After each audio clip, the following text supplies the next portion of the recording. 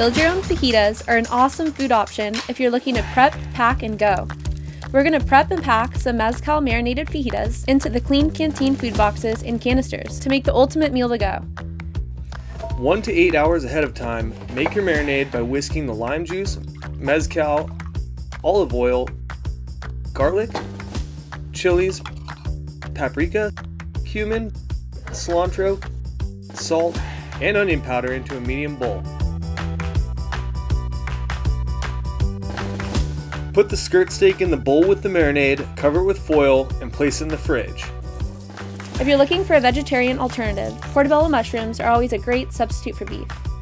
You're going to want to leave this in the fridge for 4 to 12 hours. An overnight marinade may be a bit long with the mezcal and other strong flavors, so this is a job best done in the morning. Alright, so I'm going to grill the meat for about 5 to 6 minutes per side. In order to check if it's done, you're going to want to make sure there's an internal temperature of about 135 degrees. Then you're going to remove it from the heat and let it rest for about 10 minutes.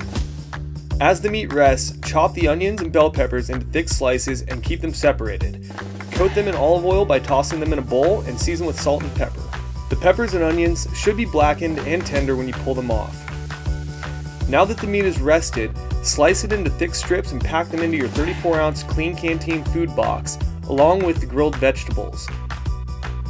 So we're going to warm some tortillas, and if you want to go the extra mile, you could even char some corn for topping.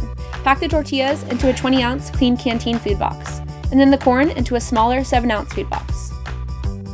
We're packing some sour cream into a TK canister so it's chilled until we build our fajitas.